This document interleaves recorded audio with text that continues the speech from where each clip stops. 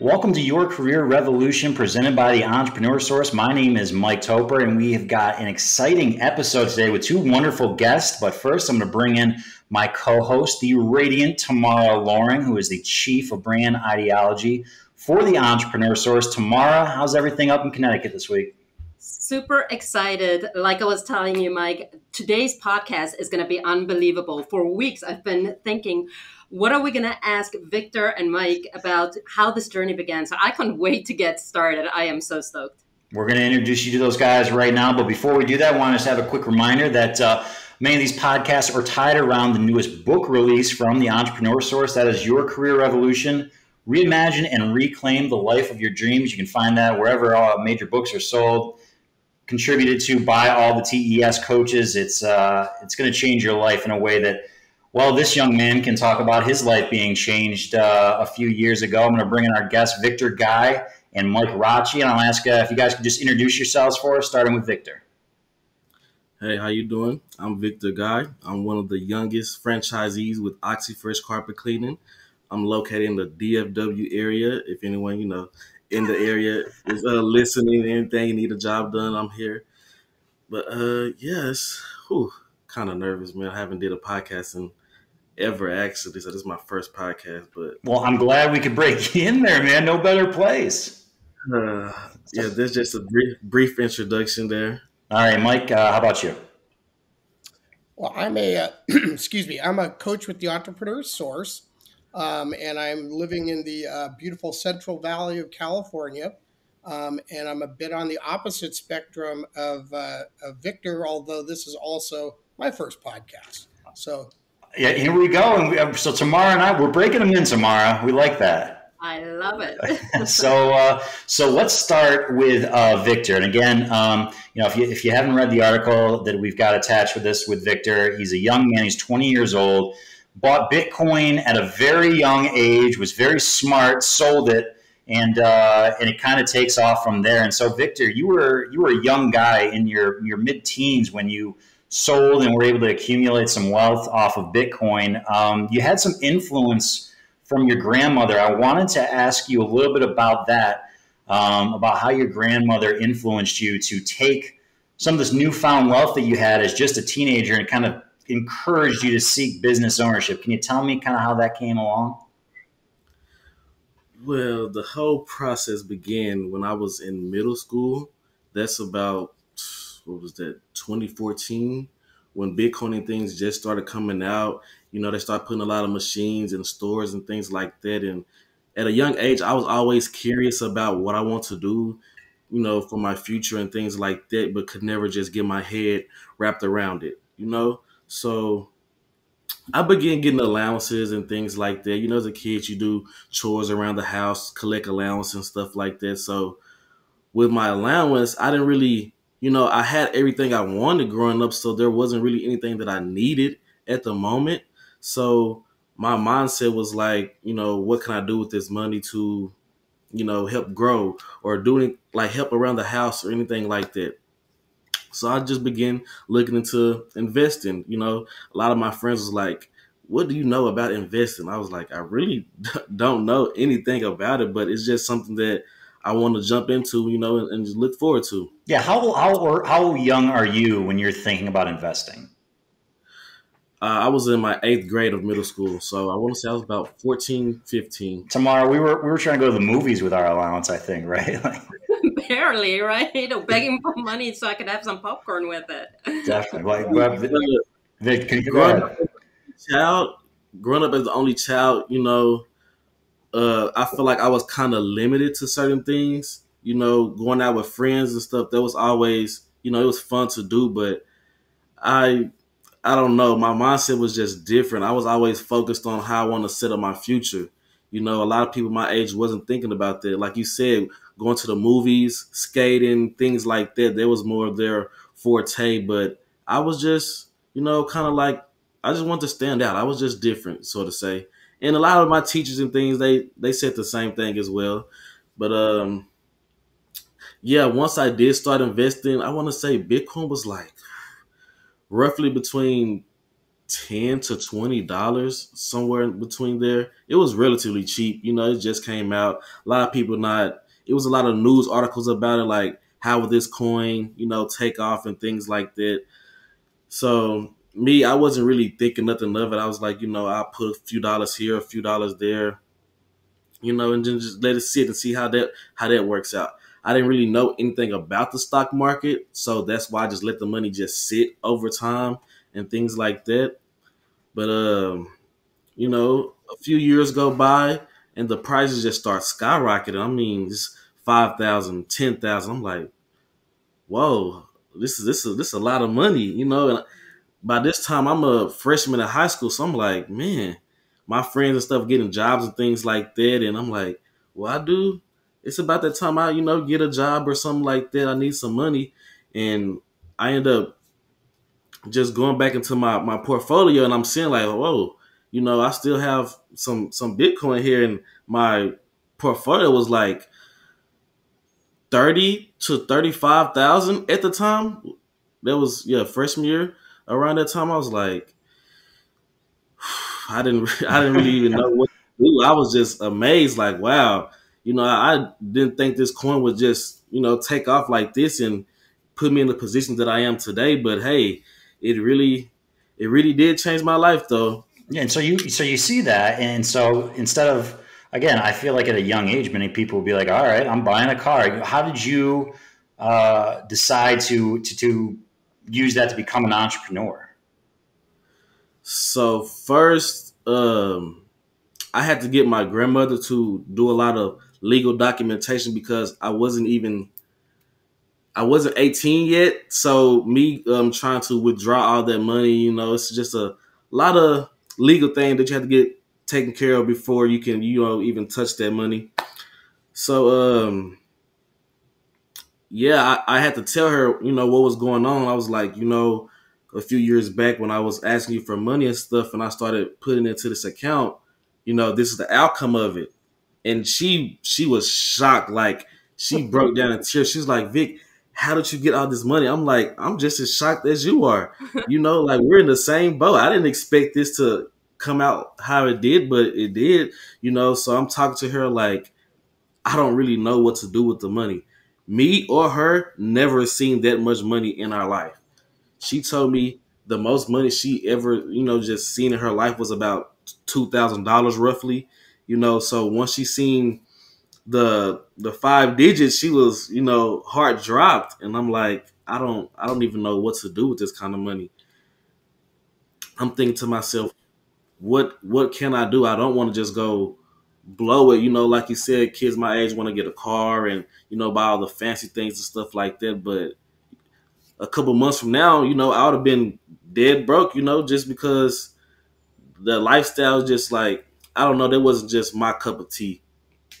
I didn't see myself, dwelling on the materialistic things in life at such a young age, just because I know there's so much life to live and only little time, to do everything that you want to do. Mm-hmm.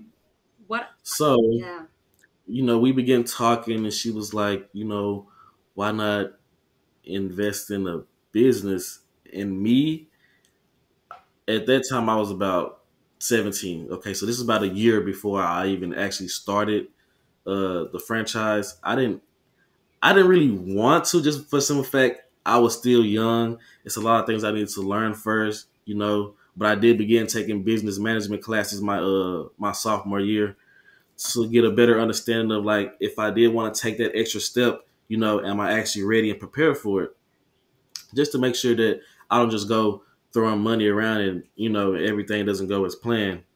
But she kept my head straight. She was giving me a few pointers and things like that. No one in my family actually has started a business.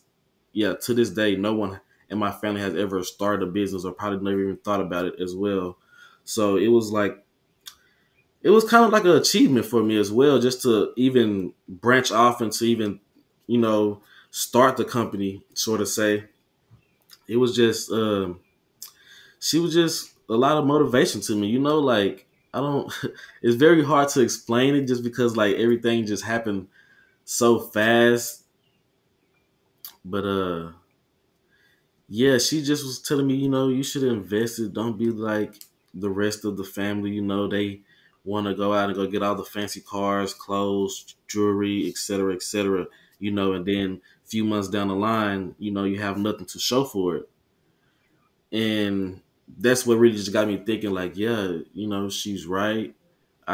This could change my whole life instead of going off to school and, going to college and studying for the next 3 to 4 years, but I'm paying money for that when I could just get my jump start now and start my own franchise and just go from there. Yeah, and Tamara, to your point, that it's one of the things you talk about. That's kind of like this revolutionary thinking that we kind of look at. Exactly right. When Mike and I were discussing your story, Victor, typically we see people wanting to reinvent their lives. They already have a decade, 2 decades, 3 decades, and they're just sick and tired of the rat race. What amazed me about your story is just the fact that you were curious enough to say, I don't know anything about this Bitcoin thing. I don't know anything about investing, but let me try it. What do I have to lose? And then you were as shocked as your grandma was. And then to have the clarity of mind to say, okay, what an opportunity I have in front of me right now, and to not do what the average person does, right? To then say, okay, now what's next? How many kids do you know who at leaving high school, which is probably the most pivotal change in your life, say, wait a minute, I could go to college, right? That's probably what most of your teachers tell you. Work hard, Yeah. study hard, get good grades so you can go to college. The part that crushes me is when I see the amount of student debt and loans kids acquire, and I think about their future. I think, what is the next decade or the next 2 decades going to look like when they barely make enough money to pay off their loans? That's not freedom, in my opinion. And so I listen to your story and I see that you don't go the path that the majority goes. You travel the road less traveled. That takes courage. That is, do you feel like a rebel? Do you feel like a I definitely revolutionary? do. I definitely do. And also during the time, I had a few upperclassmen that were also going off to college, and they was giving me advice like, "Hey, man, if you have the choice to do something else that can, help benefit you in the future once you get out of school, besides going to college, then go ahead and take that route." And I looked into that as well. And at the time, I wasn't worried about the student debt just because I had the money to pay my full tuition if I did want to go. So that wasn't the issue. It was just the simple fact that I knew people who went off to college and they got out and realized this just wasn't what they wanted to do, or they just fall behind on the payments, can't even finish school. So it was a lot of factors that made me kind of sit back on the college situation and think like, is that something that I really want to do? Because I wanted to become an engineer. I was going to go to a engineering school, a technical college in Harlingen, Texas. Is located, south towards the border and things like that. And I did want to become an engineer, but I don't know. Well, It's just hard to explain. you engineered your own success, man. That's what you did. You just didn't have to take the college classes for it. And the thing is, if that's where his heart is, he can still do it. But what gets me excited is he took a lump of cash, he put it into a proactive investment vehicle. Now you're building something that maybe you could sell, maybe that's something that's going to create wealth for you, so that you could still always go to college. That's not off the table. If Definitely, yeah. engineering is where your Ooh, I heart was draws you. But you've got a cash flowing asset. That's the part that I'm so excited about. And you're right. So many kids go to college. How many people actually build a career in what they studied for? Mike, you speak to people all the time, right? You're speaking to one right now. I'm not even in the business of my degree. So, yeah, you're absolutely right. It happens. And somebody who might be able to speak to that too. We're going to bring in Mike Rocci, the TES coach and noted Grateful Dead fan. Mike, you're on the Victor, we're talking to Victor, right? As a teenager, he decides that he wants to be an entrepreneur, and he reaches out. And we should mention he's 20. He started his business, an eco-friendly floor cleaning business in November of 2021. He's still 20 years old. But Mike, you went through the rat race, as Tamara called it there, working a career for decades. Can you kind of just tell us what led you to career coaching, and then we'll get into a little bit about you working with Victor. Yeah, sure. Well, I'd spent 34 years in the newspaper industry, all different capacities, had a very good career there for years. But like most people, was working, it was a salary job. So, it wasn't 40 hours a week. And I was in operations about the last 15 years. So I used to tell people I don't write the paper and I don't sell the paper, but I do everything else that gets it to your door. So, that was basically a 724, 365 day a year on call, situation for years and years and years. And eventually, kind of, the newspaper industry changed over time.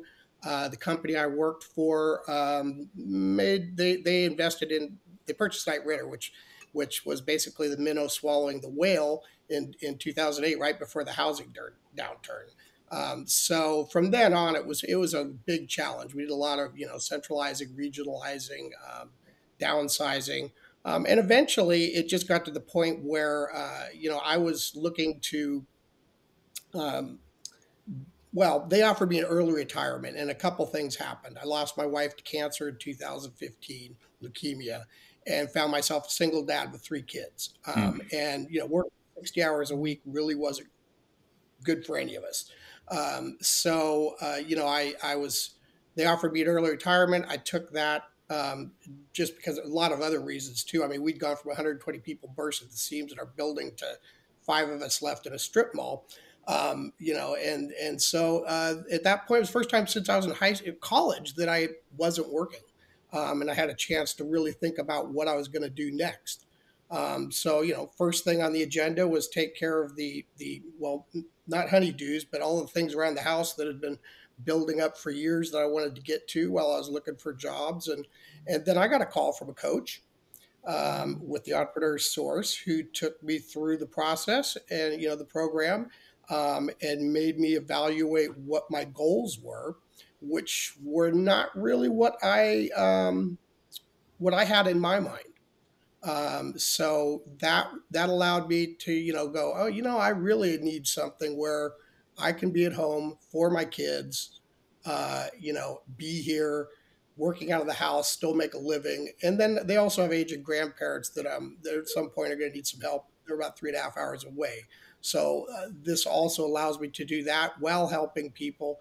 And it's interesting because, we always talk about, the 95% of people that get into a business, get into one they never would have looked at their own. And I'm a perfect example of that. I mean, I looked at multiple different businesses with my coach, and this was I'm like, well, I'm not the frontline person. I talk to people all day in operations, but I'm putting out fires and just making sure all the gears are running smoothly. It was a big difference for me, but that's how I got into it. I have to say, Victor was probably one of the most inspiring clients I've had to date, being that he was completely on the opposite side of the spectrum from me. Yeah. And for you, again, you kind of explained it, and Tamara and I talk about this. This is what you talk about, almost this moment of clarity, right? You just described it. They made you kind of evaluate, as you said, what your priorities are and what you needed to do. And that's what we see a lot, Tamara, right? I mean, we're talking about Victor starting a business and Mike completely changing careers. I mean, normally it is that moment, right? Yeah, and I think, the fun thing about Mike's story is how his mind shift changed. He thought he was looking for another job, but when he really got clarity about his goals, his needs, his expectations, a vision for his future, he realized that your traditional job was not going to mold around the life that he was looking to create. And so, he wasn't looking for entrepreneurship or business ownership, but what he discovered was, wait a minute, there is a way for me to have the life I was meant to live and be able to obviously generate revenue and build a business on top of that. So that is exciting to me. And the fact that you found, or Mike, you said a coach found you, right? You didn't really come out looking for us or seeking out the entrepreneurs. I did not. No, I was not looking. No. No, No. Wendy was my coach. Wendy Dawkins. Wow. Now, Victor, I think it's fascinating. How did you find the entrepreneur source? How did it come to be that you were open to coaching and looking for help? I think I heard you say, Grandma said, boy, you've got an opportunity here. Don't mess it up, right? But how did you know where to look? Well, I started doing my own research and things like that. Me and Mike were talking months and months before I even decided, okay, I actually want to look for a franchise. Before I even had my options of franchises laid out, we talked for months prior to that. And he was giving me good advice as well. It was like, make sure this is something that you know you really want to do and that you're actually dedicated to this so that once you take this path, you know, there's no leaving, you know. And he was really helpful on that end. My grandmother, on the other hand, she was very how do you say this? She kind of just simple minded. She didn't really know anything about businesses and how to run it, especially investing in one. Like I said, no one in my family has ever considered starting a business, so there's never been any talks about any entrepreneurship or sorts, like nothing like that. So me taking that step really made her proud at the same time. She was just like, make sure you know what you're doing before you just jump into something. And she wanted me to invest in things that was like neighborhood friendly, things that was like actually local. But I wanted to do something that everyone could, like rely on me to come service them, not like a food truck or things like that, clothing brands and stuff like that. I feel like that's kind of simple minded. And I just decided to do my own research, and I just started looking up franchises for a certain price range and things like that. And then I believe I received an email first from the entrepreneurship, and that's how me and Mike initially got in contact. Yeah, and Mike, I wanted to ask you this, and Victor kind of just, he expanded on it a little bit, but can you tell us what it was like working with Victor? Again, traditionally when Tamara and I are kind of having these chats, it's been somebody who's worked in a business and, right, they're looking for a change or something different. With Victor, he's looking not to go the route that the other teenagers may have gone. So you guys kind of come at this from, again, Mike being the, I hope you don't mind me saying, the statesman, the elder statesman. You've been working for a while, right? And then Victor, he's kind of just seeing where he wants to go. What was that relationship like as you guys worked together? And how did you kind of guide him to where he is with his now eco-friendly floor cleaning business? Well, I appreciate you asking that question, and it was quite a journey. I found Victor. He had done some research on Franchise Match, and so I had no idea, who when I originally called him, who he was, how old he was. We started to chat, and I remember talking to him. I knew he was young, but I didn't know how young. And I was just talking to him the very first time. I remember him telling me that like him and his friends had a small clothing line they were working on as a little side gig. He had some money. He didn't know what to do with it. He was considering going to college. He told me about the mechanical engineering, but but he just wasn't sure what he wanted to do, whether he wanted to go to college. And so I remember telling him, I said, I think I kind of wasn't going to work with you because I felt you were too young. The dad in me was going, oh no, you should go to college, And then I thought about it in my own family, where I have one son that is in college and doing wonderful, another son that I pushed him to go into college, and it really wasn't the right thing for him. So it's a different path for every person, and so I had to, in my mindset, kind of go, okay, I have to keep an open mind as well. I asked Victor to keep an open mind. I said, okay, this is a young man that's very, he's ambitious. He's wants to, move forward and get out of, where he is right now. He was working part-time too. I don't remember, you were working at like FedEx or somewhere, and Yeah, going to school and talking to me. And so, at the very beginning, there was a bit of I had to kind of get over, okay, I need to be a coach and open to him. He wants to learn, so let's go. And so, we went through a bit of going back and forth with, um, I think for a while, I don't know, I was presenting some things to him, and I think Victor was like, no, no, no, no. I think he was apprehensive of me as well at the beginning. So it took a little bit to where, I had to kind of push him and go, okay, here's what we're going to do. Here's what we need to do next week to get you moving forward and learning about these different brands. And once I got him into the mode of, getting excited about it and learning about the different brands he was looking at, then he just took off.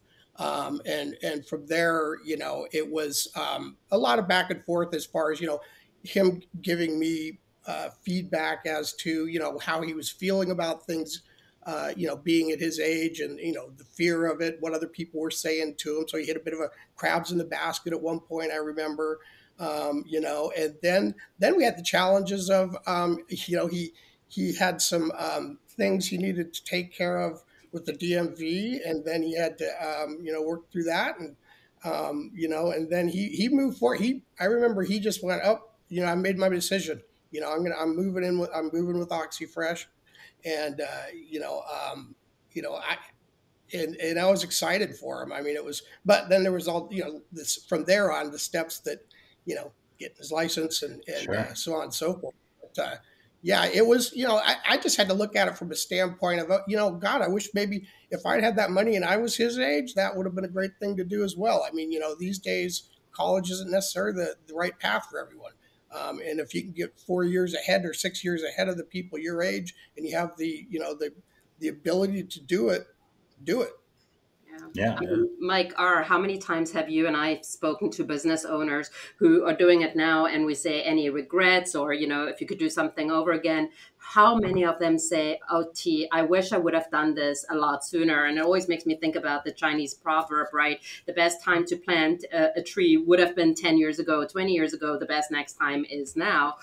So many people wish they had the wisdom or even the curiosity at Victor's age to be able to go out there and seek help or ask for advice. I mean, so many people try to figure it out by themselves. So I have to applaud Victor for being open to coaching, and you too saying, hey, do you know what? I'm not going to steal his dream. Yeah, he's maybe a lot younger than most of the people we deal with, but let's go on this adventure together. And then learning to trust each other too, because Victor, I can imagine, right, telling a perfect stranger at that point in time, hey, listen, like, I have a lot of money, or I've made this investment and I don't know what to do with this money. I'm sure grandma was like, make sure you don't speak to a scamster here. Make sure. Yeah, exactly. That was going through her head a lot. Make sure you're not just, trying to throw your money out there to anybody. Make sure they're actually legit.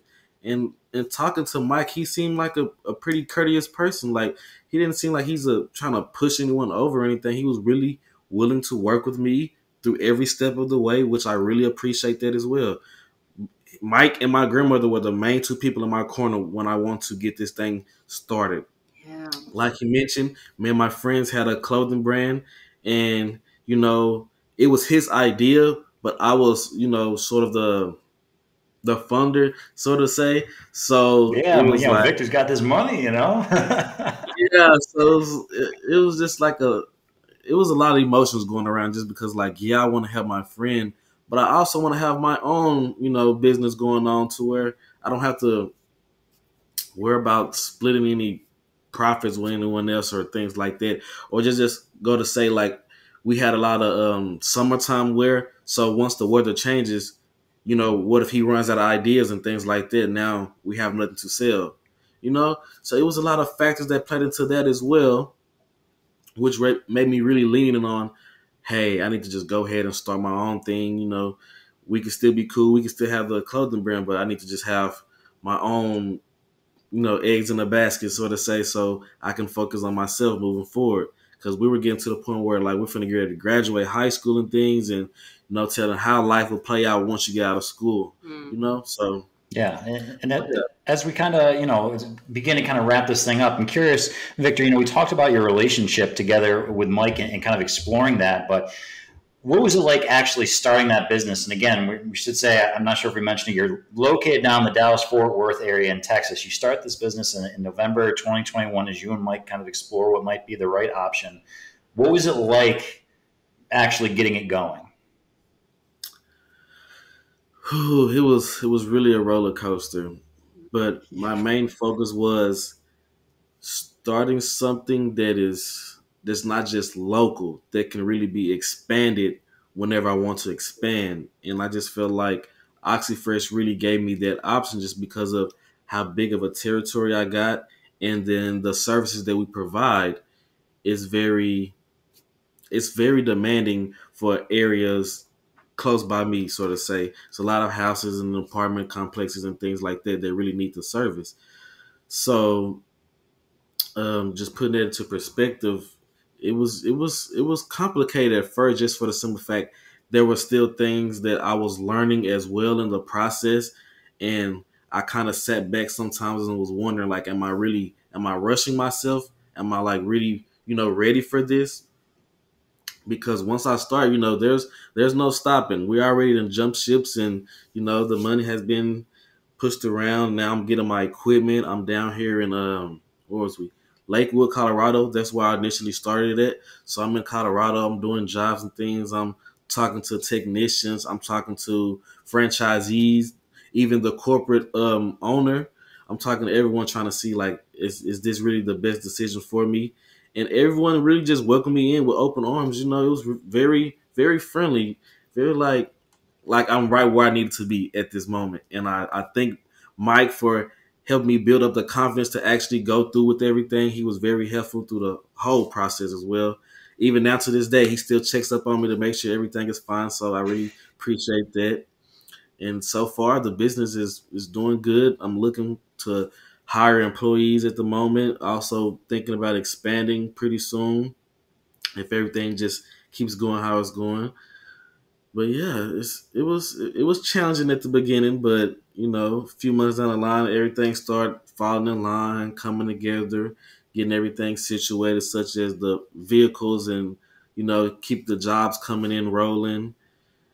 But yeah, See, it after we clip this interview, Victor, this is where you can post it on social media and be, right now, if you're in the Dallas Fort Worth area, of course, of course. But yeah. And Mike, Victor's obviously speaks about you in glowing terms here. What advice, we kind of asked the TES coaches at the end of these discussions or near the end of these discussions, what advice you have for aspiring entrepreneurs? And I know that not everybody fits into the same mold, but if you had some advice, Mike, what would that be? Probably the biggest advice is just keep an open mind to options, and and investigate those. Be open to learning about them, because you never know what could be right for you. All these all these different businesses are vehicles to people's goals. So it's we have a great program for people to, in a safe space, learn in detail about different businesses. And I guess my advice to entrepreneurs, it's not going to be easy. Victor can attest to that. Any business when you're starting it up is not going to be easy, and there's going to be trials and tribulations and hills and valleys. But the end goal is well worth it. So I guess my advice would be, don't follow your dreams, follow your desires, keep an open mind, and you can make it happen. Excellent. And, if you want to look, or, if people are out there listening to this and, I don't know, tomorrow, maybe they were looking to read about this somewhere. Where do you think they might be able to get a little more information on this? Well, they should definitely pick up the copy of Your Career Revolution, Reimagine and Reclaim the Life of Your Dreams. Pick up your copy on Amazon or, any local bookstore. So definitely check that out. Victor, it's been so amazing chatting with you. And, the one thing that I'm excited, there's so many vehicles you could have chosen to generate the kind of income you want, live the life you want, and build wealth and equity. But the fact that you chose franchising is fascinating to me, because that, I think, is such a great way to start your entrepreneurial career, where you get to be in business for yourself, but not by yourself, where you have a team of people to support you and learn the business acumen. Franchising is often misunderstood, but I just want to absolutely applaud you. I mean, you've done, investing, you had a little startup, now you're in franchising. So just thank you for being with us today. thank you as well for even creating the program. The program was very helpful for me. And if you are a young, entrepreneur who wants to look into any programs, this is definitely the program for you. All right. Awesome. Look at that. He's a spokesman too, Tamar. This is awesome. This is awesome right here. So I want to thank everybody for tuning in. Thank our guest, Victor Guy, obviously off to a great start here as an entrepreneur, Mike Rocci, Entrepreneur Source coach, and then, of course, Tamara Loring, Chief of Brand Ideology for the Entrepreneur Source. My name is Mike Toper. Thank you for listening. This has been Your Career Revolution.